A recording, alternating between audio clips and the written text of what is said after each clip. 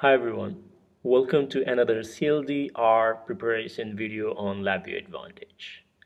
Please pause the video if necessary to understand the requirements and then resume. Let us begin. The question says, which of the following should be done to undeploy a network published shared variable? Since the network published shared variables are accessible from any system or different network and all over the place from where you can access the shared variable, you cannot actually remove from any specific place other than the distributed system manager. So the answer is going to be C. To undeploy a network published shared variable, you have to select Tools, Distributed System Manager, select the shared variable library and remove process.